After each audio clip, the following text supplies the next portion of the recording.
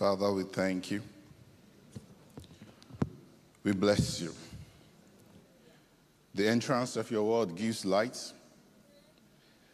You are the source of our wisdom. Scripture says Jesus is both the wisdom of God and the power of God. Father, thank you for your wisdom that you have made available. And Lord, we receive grace to do your word in the name of Jesus. In this service, we ask you for hope in heaven. We ask that there will be healing in our hearts. We ask that you will lift burdens in this service. We ask that for someone in this service, you will open that person's heart. We ask, oh God, that you will bring your word and there will be peace. In the name of Jesus. You sent your word and your word deliver your people from their destructions. I speak against any form of sickness in your body. I speak against any form of sickness in your career. I speak against any form of sickness in your relationships. I command healing in the name of Jesus. You are whole. You are healed in the name of Jesus. Father, we thank you. We bless you in Jesus' name. Amen. And everybody said amen. Amen. Are you happy to be in church this afternoon? Go ahead, put your hands together. Let's celebrate Jesus. You can do that better. Celebrate Jesus. Amen. And once again, help me appreciate our GIST partners. Thank you so much. Thank you. Praise the Lord. Once again, I'd like to welcome everybody to service this morning. Part of our worship to God is for us to appreciate God with our offerings, our gifts, our tithes. So it's time for us to give. Is that okay? Please, let's package our offerings. You can find an envelope in the pocket of the seat in front of you. If you're joining us online, you see a link there. You can click on it. Please remember, from your donation, what you give regularly, we're able to do a whole lot of good as a church. We pay school fees, medical bills. We help families going through tough season. So please give generously. Please remember to give to the Woman Foundation. Give to the Love Home Orphanage. The account details are being displayed right now. Please, you're giving online, please be confident. Be assured that our server will not store your card details. The details are safe. So give. Can we pray as we give? Father, we thank you for your blessings in our lives. You are the giver of everything. And from what you've given us, we are returning this. For anyone that might be going through financial stress, we ask, oh God, for a turnaround in Jesus' name. You are the one that gives us power to create wealth. And we receive that power in this service in Jesus' name. Thank you for supplying all our needs. In Jesus' name. The ushers will come with the baskets. You can drop your offerings there. I'd like to continue this series we've been discussing. Throughout this month, we've been talking about blossoming in marriage. And this morning, I'd like to title my short exhortation, Unity in Diversity. Unity in Diversity. Please, let's read together from our text from the book of Psalm 133. I read verse 1 to 3 from the New Living Translation. Psalm 133, verse 1 to 3, the New Living Translation. How wonderful.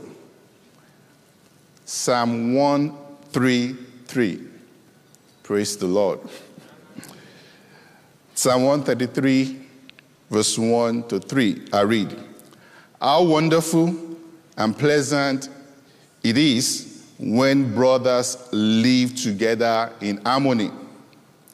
For harmony is as precious as the anointing oil that was poured over Aaron's head, that ran down his beard and onto the border of his robe.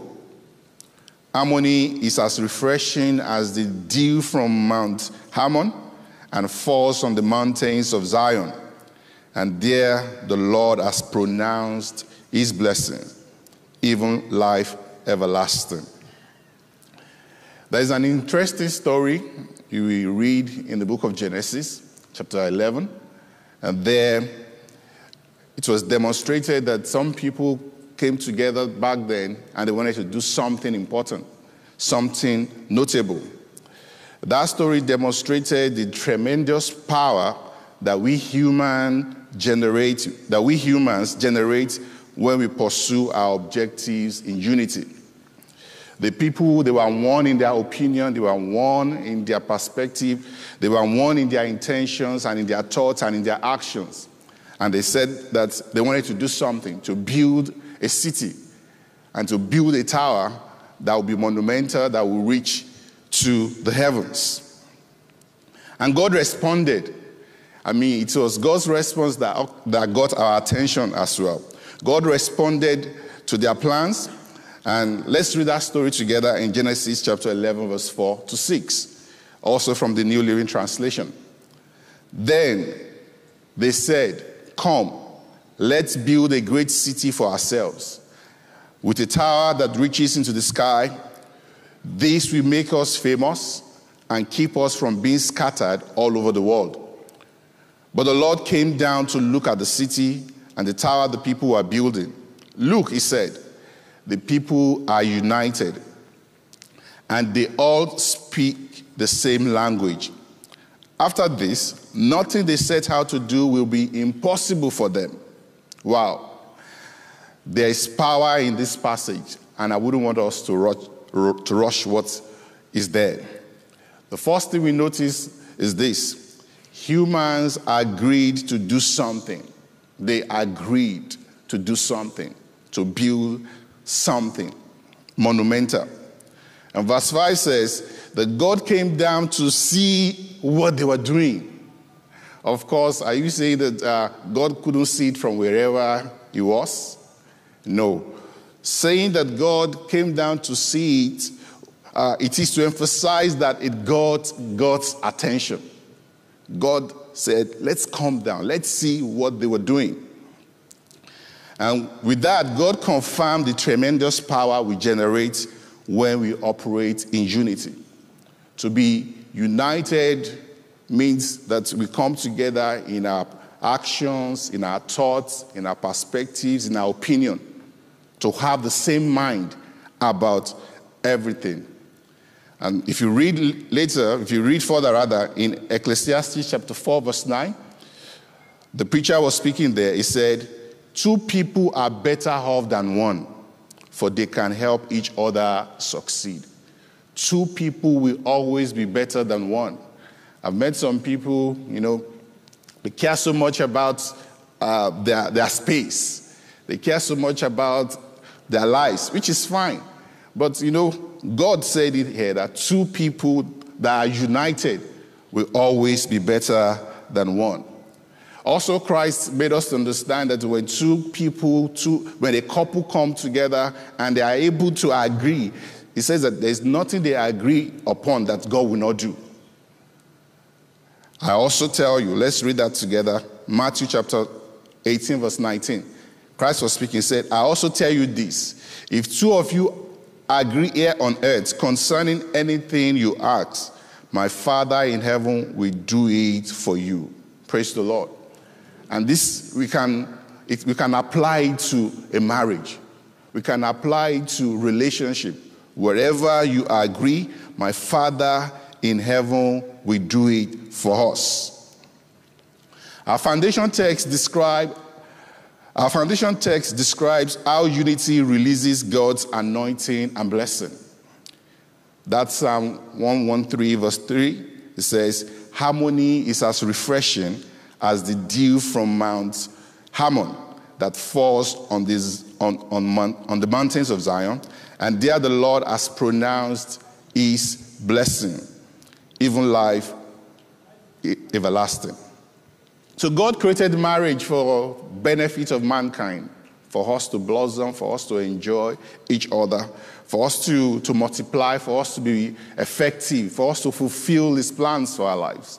And I pray for someone here That dream for a happy home is coming to pass in Jesus' name. I said that desire for a flourishing family is coming to pass in Jesus' name. Perhaps your parents didn't have a wonderful marriage. Your case will not be like that. I say God will give you a new testimony in the name of Jesus. And in case you are here, you are going through delay. You are experiencing delay in getting someone to marry. Most likely, God is working on the timing for you. And according to the word of God, He makes everything beautiful in its time. Your marriage will be beautiful. I say your home will be beautiful in the name of Jesus. And if there is a delay, and the delay is coming from the devil, most likely it's because the devil is afraid of your next level. And in this service this morning, you will receive your victory over that delay. I say you receive your victory over that delay in the name of Jesus. So, from the story we read in Genesis 11, when they said they wanted to build, God moved against that ambition. God moved against that project. And are we saying that God doesn't like us to do something big, something monumental? No, God wants us to He gave us dominion. He gave us human beings dominion over this planet Earth. So it wasn't that God didn't want them to do good things. But God moved against that project because that project was against God's intention. God's plan, God's intention was for human beings to multiply, to have dominion, to spread all over. But hear what they said in verse 4 of that Genesis 11. And they said, "Come, let's build a great city for ourselves, with a tower that reaches into the sky. This will make us famous and keep us from being scattered all over the world." Can you see that? God's intention was for them to scatter, to spread. But they were saying, this project will make us to stay here. We will deepen our roots here. That was why God scattered that project. I pray for someone that your vision for marriage will align with God's vision for marriage. Amen. I say your desire for marriage will align with God's program for marriage. Amen. In the name of Jesus. Jesus taught us to pray. Our Father who art in heaven, hallowed be your name. Thy will be done on earth as it is in heaven. Your will be done. As a believer, that should be your number one prayer point every time. Lord, let your will be done in my finance. Let your will be done in my career. Let your will be done in my marriage and in my relationship. So, once you start a marriage relationship, as a kingdom citizen, make sure you prioritize unity and agreement. Once you start a marriage relationship as a child of God, make sure you prioritize unity and agreement. Be prayerfully sensitive to satanic interference. Many times, Satan wants to introduce conflict. He wants to introduce disagreement. And the moment husband and wife, the moment they are in disagreement, most likely they will not fulfill God's intention. They won't. There was a story of a man who in the morning was leaving home. Himself and his wife, they had a serious altercation, misunderstanding. And the man got to the office, the woman was still at home. He calmed down and he analyzed the discussion. And then he called the wife and he asked her, "Was this what you're trying to say?" And the woman said, "Yes." And the man said, I was also trying to say the same thing. And guess what? The two of them, they were saying the same thing, but they didn't understand each other. And that disagreement, that misunderstanding was caused by the devil. The man apologized to the wife, and the wife also said sorry. He got back home, and then they moved on. Praise the Lord. So many times there is misunderstanding in a relationship. You always have misunderstanding because the two of you are different. Amen. Even if you say you married an angel, and there's no angel on earth. Amen. Is there any angel here? What we have is, we have saints. Any saints in the house? You are not an angel. You are a saint saved by grace. So you are not perfect. There will always be misunderstanding. And sometimes the issue we fight over are not what our energies. The issues, husband and wife, they fight over, they are trivial. Some people can be very petty. Some couples, they fight over toothpaste. As simple as the toothpaste is, they fight over toothpaste. Don't press it from the bottom. I like pressing it from the middle. Issue as, which bed spread to use? The man likes plain colored bed sheets.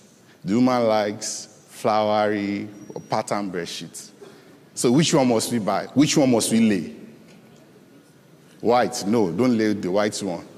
I want the patterned one. Buy half-yard plain color, half-yard, and sew. Abi? Buy it.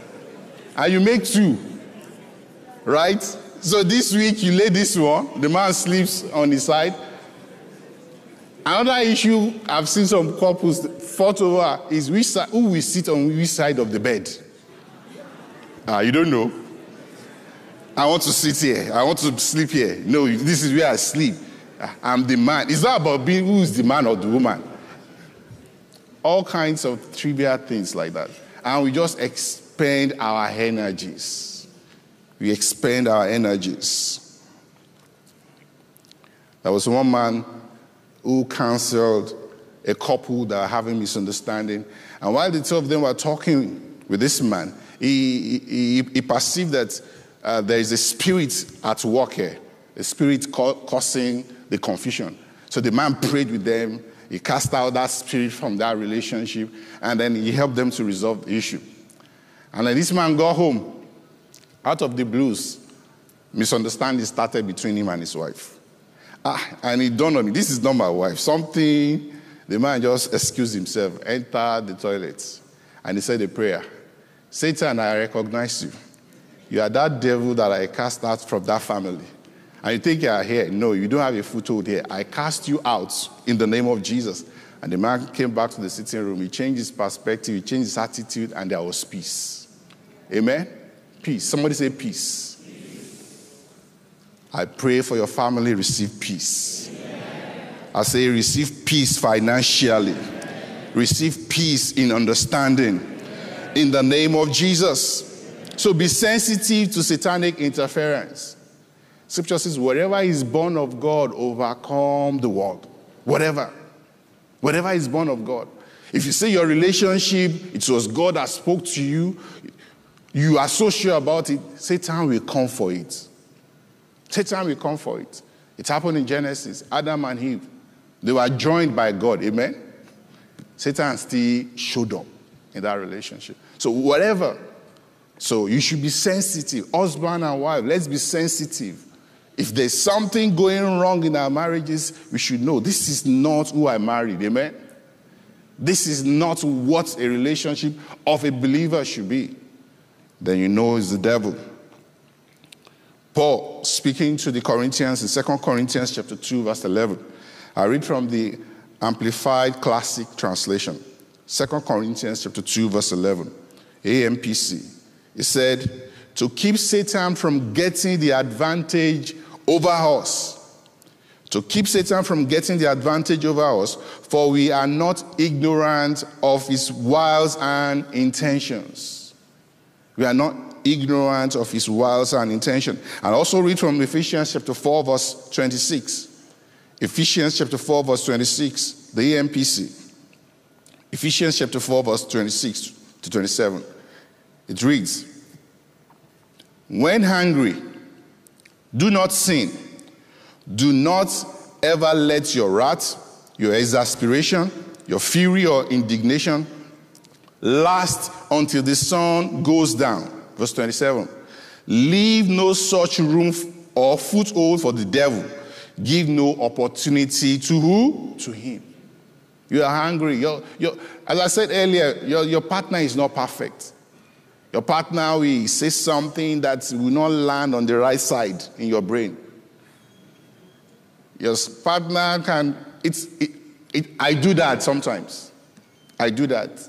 But here, Paul is advising, don't let the sun go down on your wrath.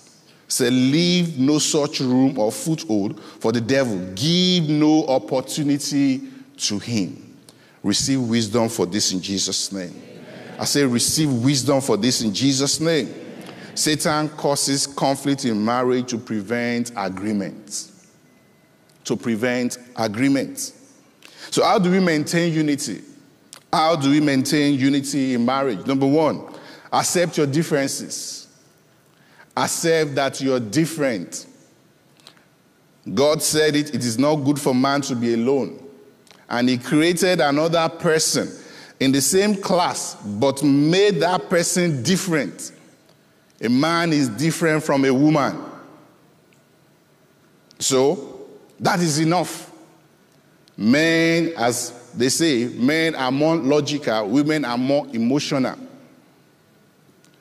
By design, men have physical strength more than women, true or false?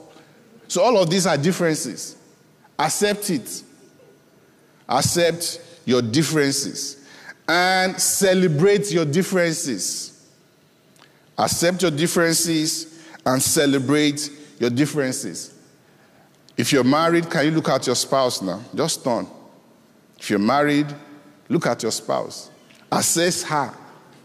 Assess him. Keaton. Assess. Praise the Lord. Assess. And you can see the qualities. The qualities. We should learn to appreciate these qualities. Amen. We are different. We should learn to celebrate this quality and appreciate this quality. There are different areas that a man is different from a woman. Temperament-wise, your spouse will not have the same temperament like you. Some people are very quiet. But you find out that if you are quiet, naturally you'll be attracted to someone that is not quiet. If an introvert, naturally you'll be attracted to a person that is not quiet. In fact, I don't advise.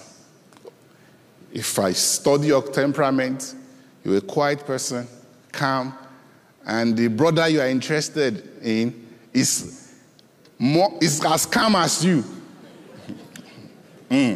Red flag. Or you are a choleric as a guy, go-getter. And then this lady too is a boss lady, go-getter. As they say, you cannot have two captains in a ship. You may be attracted to each other, but on the long term, we don't advise. We don't advise. So different temperaments. Another area for difference is family background. Family background. Look into that. Some of us, we are from a polygamous family. Some of us were raised by single parents. And you see that people that grew up in a polygamous family, their perspective to families is different. True or false? And someone that is raised by a single mom, he or she, the perspective will be different. So you are coming together, you need to know where your partner is coming from. Despite the fact that you receive revelation from God that this is your partner. This is the bone of your bone and the flesh of your flesh. There will always be differences. Another area for difference is education and exposure. Education and exposure. Are you saying you mustn't marry someone that is not educated? If you are here in Daystar, you are educated. That is it. You have minimum or secondary school education. You are educated. True or false? You are.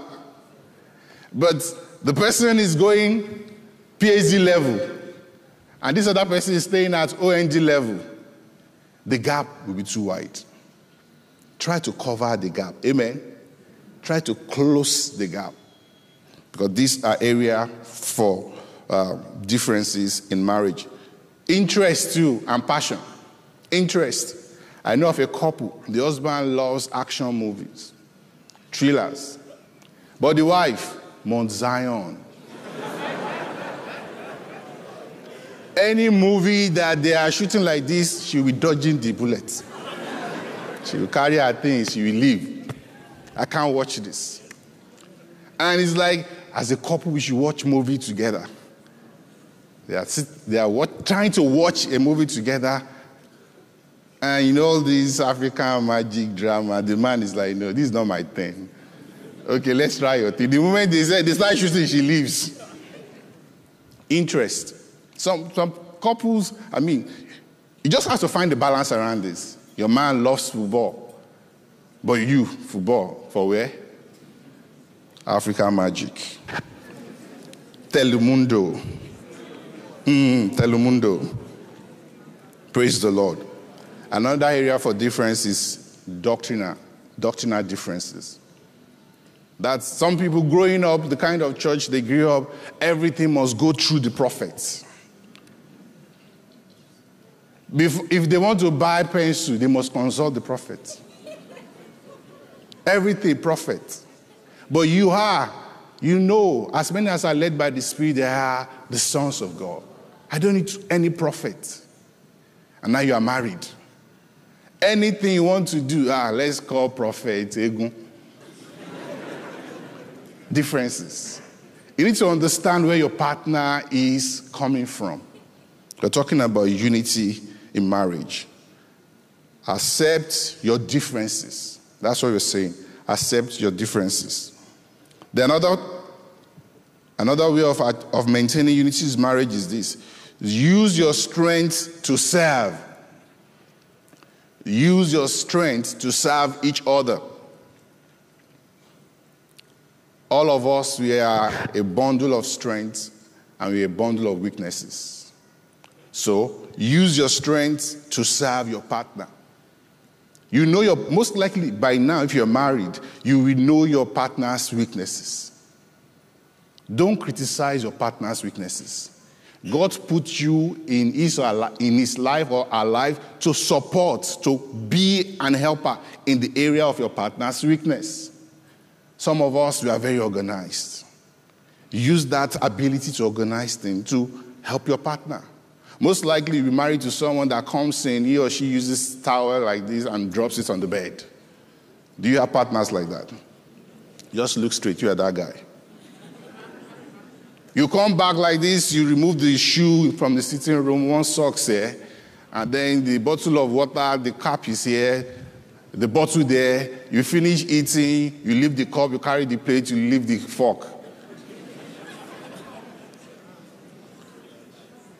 As a woman, you are married, you are married. What God has joined together, let no man, let no cup, let no spoon put asunder. Use your strength. Use your strength. Oh, you are the man, you make the money. But your wife studied accounting and she's good at it. Let her manage family finance. Amen? Let her manage. Let our strength come in to serve the family. Some men are like, The two shall become one. One. My money is our money. Our money is... No, that's not scripture. Our money is our money. His money is our money. Some men are very traditional. Some men, they feel like, I'm the man. Occurring like that. Continue to struggle. You are one. The two have become one. One in their finances, one in their understanding, one in everything. One vision.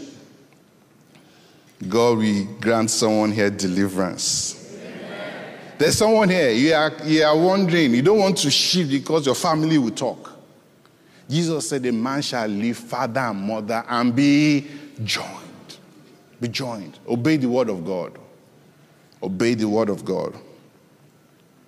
Use your strength to serve. Use your strength to help your partner in their areas of weakness. As a man, you have the physical strength. Don't let your wife be the one carrying cooking gas, 12 kg. Is she building muscle? Carry it. Don't let her ask you. You are there, cross your leg, NEPA took light. Go and put on the gen. A woman shouldn't be the... Praise the Lord. You know, and don't criticize your partner's weaknesses. Don't criticize. As senior pastor told us last week, getting a PhD in criticism will only tear down a marriage. We only tear down the relationship. Forgive your wife or husband. Don't criticize each other. You know, Jesus advised some people. He said, before you remove the speck in your brother's eye, he said, the pole, the log of wood in your own eye, remove it. Remove it first. So as a man, you have your issues. As a woman, you have your issues. Don't focus on your partner's issues. Use your strength to help them. Love shows mercy. And those that show mercy also receive mercy. Be merciful to each other. Be compassionate to each other. Use your strength to serve. As we begin to close, another area to maintain unity, how to maintain unity is this. Listen to understand. Learn to listen to understand your partner. As human beings, our differences influence our communication and create opportunities for misunderstanding. Our differences. We always influence our communication. Just imagine that your wife or your husband speaks a different language and you need to learn that language through listening and practice.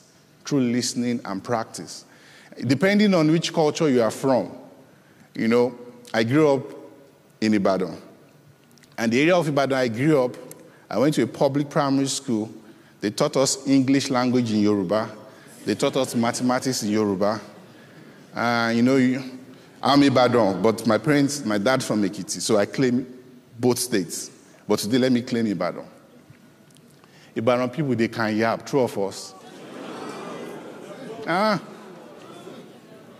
When you yap them, they tell you that thing is not growing on their body. They'll yap you back. They are at home for you anytime. Sarcasm, natural. Natural. They want to ask you whether you are okay. Can you imagine they ask you Yoruba? I won't say it. This is only grand. So you need to know where your partner is coming from. And pick the message in what they are trying to say. Listen to understand. You find out that even men, you know, a typical man will communicate most times to give you facts, information. But a woman, most times, you communicate to pass emotion. Imagine you're back from work. As a man, you're tired. Your wife, too, is equally tired. And she asks you, honey, how was your day? Most men, fine. How was the meeting? It went well. How was the presentation? Nice. You have summarized. But ask your wife, how was your day? Then she starts from what happened when you dropped her in the office. 7:30. And when she got to her desk, and who didn't greet her, and then she will tell you the details. She'll tell you the time she took lunch, how she forgot her spoon in your car, and then later how she bought pepper meat around 4 p.m. As a man, you'll be asking, which one is my own? True of us. But you need to understand that is who a woman is. But those of us that are still single, guys, learn. And sometimes some of us, even relating with our siblings, some of these things have been coming up. But you're just shrugging it. Yeah, my wife will not be like that. Your wife will be like your sister. Your husband will be like your brother. You put your things in the fridge, they will eat it. Don't worry. If your brother is bad, it's a different thing. But your brother will get on your nerves. It's natural. True of us. It's part of it. Men are different. Women are different. Temperaments are different. Upbringing are different. You know, got married, start to eat. Let's say most of the time you're eating amala and ewedu. And then to serve me, I'll take a small portion of amala and I'll mix it with the pepper and the ewedu. That's how I eat. My wife, she gets her own, she'll turn everything. Then I'll be like, who eats like that? Then she'll look at me, who eats like this? You are not enjoying the food. You eat your eat, I eat my eat. Differences. Listen to understand what they are saying and where they are coming from every time. Where they are coming from every time. Stephen R. Covey gave us an advice in his book, The 7 Habits of Highly Effective People. He said, seek first to understand and then to be understood. Seek first to understand and then to be understood. To listen to our partners, we need to be patient with them. Patient with them. And give them attention. Give them attention. Your partner is talking to you. Instead of you listening, you are preparing your response. Some of us are guilty of that. We want to win every argument. This is not a law. This is not a court. It's between you and your partner. If she wins, let her win. Amen? If he wins, let him win. The two shall become one. If you are not married yet, practice these principles in all your relationships. Practice them. Your friend is talking, listen. Your colleague is talking, listen. I pray for someone that this season you will meet that man.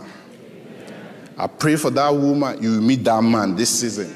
I pray for that man, you will meet that woman in the name of Jesus. God will open his eyes. Wherever he is, God will direct him. Wherever she is, God will direct her. And there will be a miracle of connection in the name of Jesus. And I pray for families that might be going through turbulent season. I pray for peace of God. Peace of God. For that family that's the issue is around finance, I prophesy prosperity. In the name of Jesus. Open doors. In the name of Jesus. Miracle of supply. In the name of Jesus.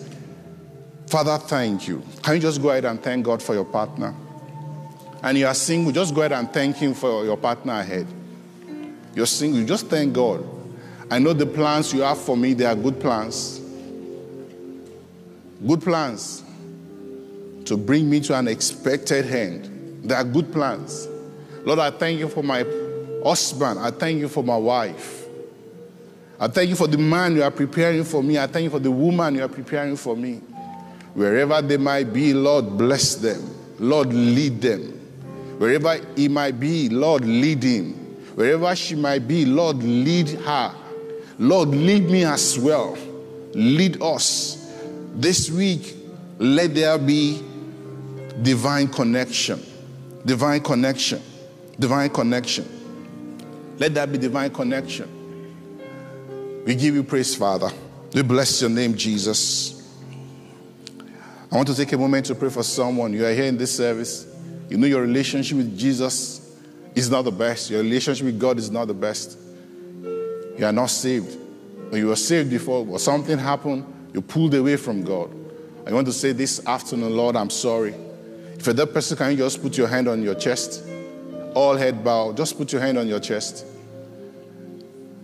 God wants to lead you into purpose. If your hand is on your chest, can you raise the other hand to God? Thank you. God bless you. Just raise the other hand to God. Raise the other hand. Thank you, my brother. Thank you. Can you say this prayer with us? Say, Father, I come to you today in the name of Jesus. I ask you to forgive me my sins. I receive you, Jesus, as my Lord and personal Savior. Thank you, Father, for salvation. In Jesus' name. Let me pray with you. Father, thank you for these people you have drawn to yourself. I ask that you write their names in the Lamb's Book of Life. I ask that you lead them to know you. And I ask that you lead them into their purpose. Thank you, Father. In Jesus' name. Amen. If you said that prayer, our ushers gave you a card. Help us fill that card with your details. And you can drop that card on your seat, or you can give it back to them after the service is over. Church, can we put our hands together for these people? You can do it better. Scripture says there is joy in heaven, even when one sinner comes back to God.